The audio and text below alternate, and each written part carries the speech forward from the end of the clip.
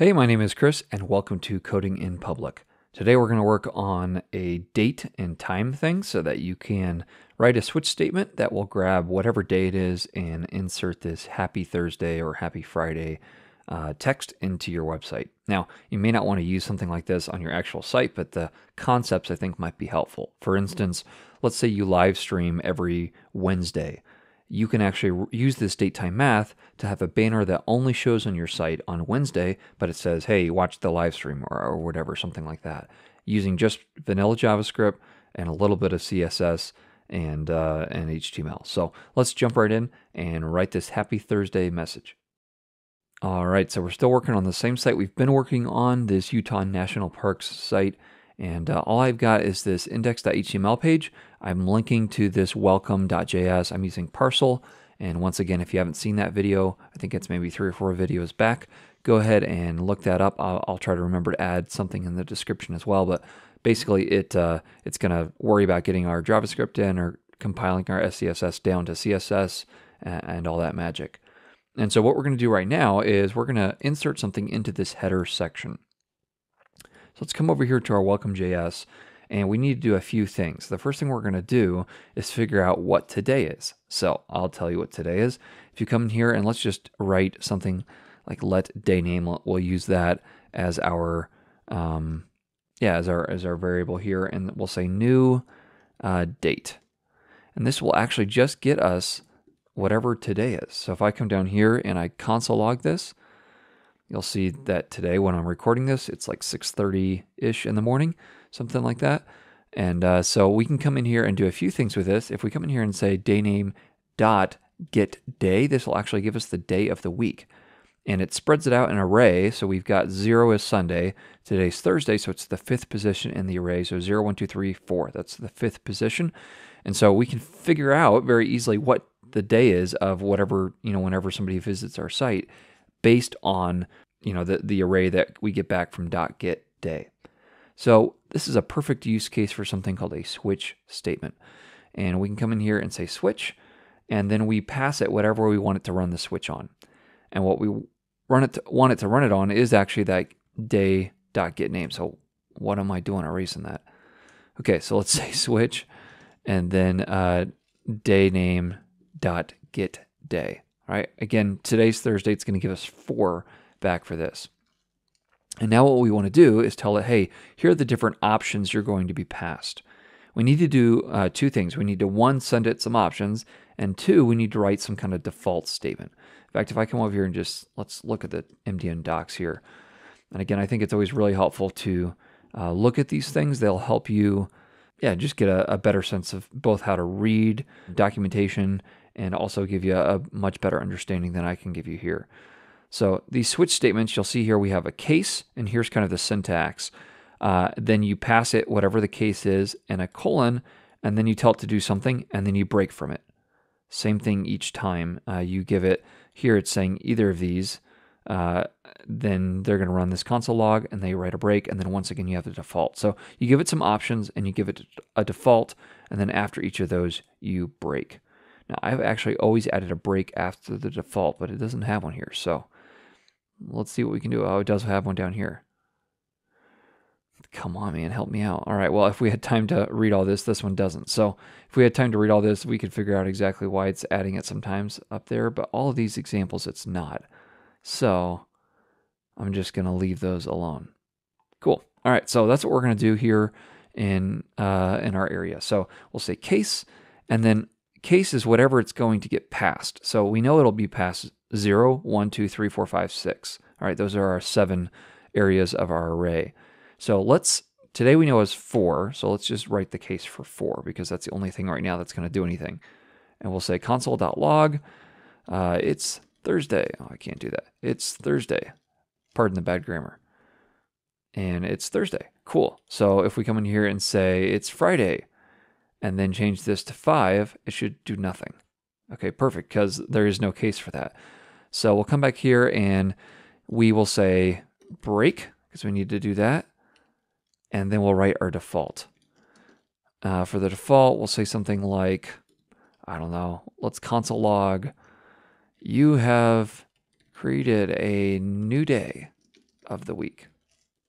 Hey, future Chris here. I was editing this and realized I never explained why we need a default case. So the idea is if you pass something into a switch statement and it doesn't hit any case, it needs to still know what to do. Now, in this case, we're passing it the days of the week. There are only 7. There will only ever be 7.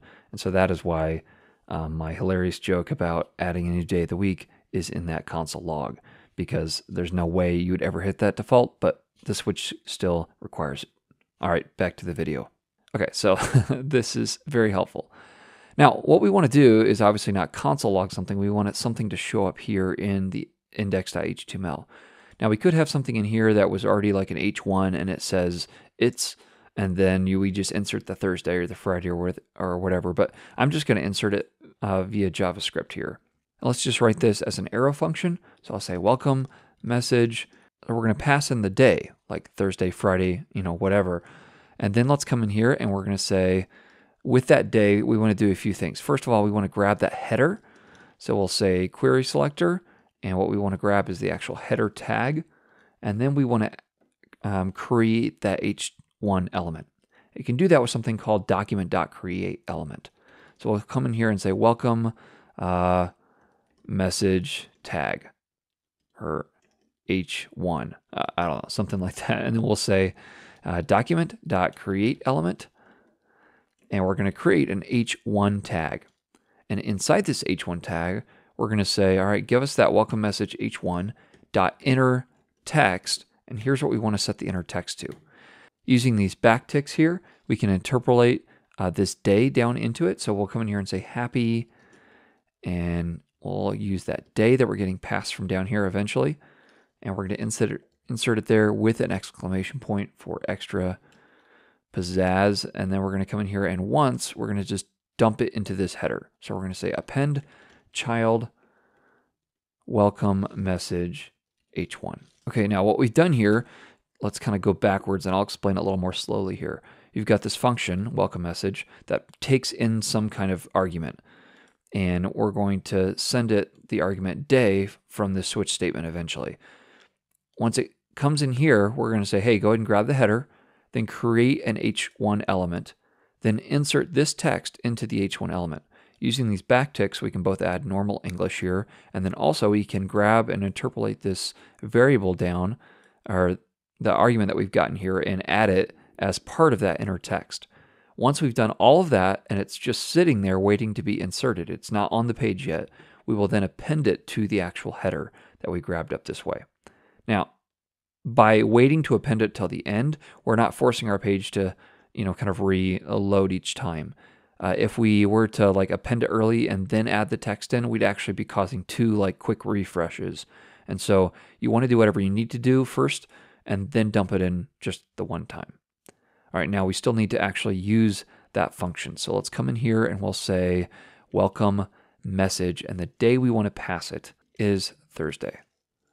Okay, so if we come in here and we refresh, you see immediately it jumps it right in there. Did I add 2 exclamation points somewhere? Oh, I added one here and I added one down there. I mean, we don't need to be that excited. All right, happy Thursday.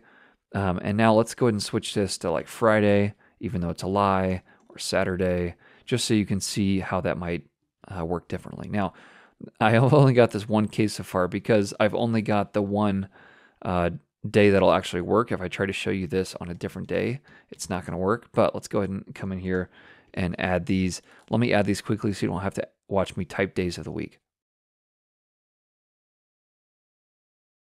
All right, as you can see, I definitely miscounted. We only have the 7 days of the week, and then this is our default. And since they didn't add a break in the documentation, I'm not adding a break after the default. So there we go. And like I said, this will just run immediately as soon as anybody shows up on your page.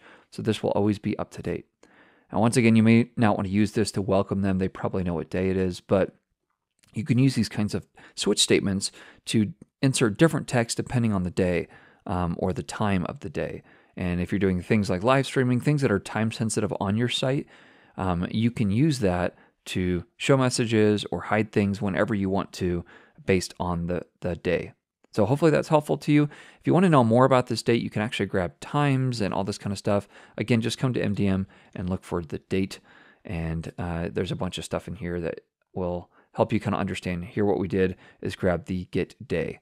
So anyhow, there's a bunch of stuff in here: get time, get seconds, get the month of the year, all this kind of stuff. And you can do a bunch of cool stuff with this date object. So, all right, thanks so much for watching, and happy coding.